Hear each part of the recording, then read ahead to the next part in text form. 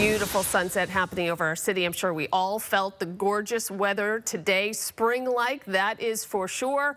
And we want to go to a warm weather hotspot, which will open up tomorrow. That's where we find Mike Wankum. He is live at Sullivan's in South Boston. Hi, Mike.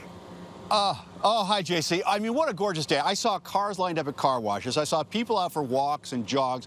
Just one of those gorgeous days that you have across the area, and we rarely have them in February. Now, behind me, Fort Independence, where you can get some nice tours in the summer. But also, more importantly, maybe this building right here. It's Sullivan's. Tomorrow morning at 8:30, they open up for the season. This is the 66th time they have done it. Of course, hot dogs are half price tomorrow, by the way, and all the way through next week. But it really is a sign of what spring is like. Now, will we get to records? It all depends a lot on wind directions, as Harvey mentioned. If the wind is from this direction, it's off the ocean, and it's going to be just too cold. If it's off just a few degrees this direction, it's off the land, and we push record highs. How warm are we talking about? We're talking about temperatures tomorrow, the records set back in 1990, and we are going to be flirting with those records. I remember 2 years ago, the snow was up to here. This year, there's barely any snow to talk about. Harvey, tell us all about that great weather we've got coming our way.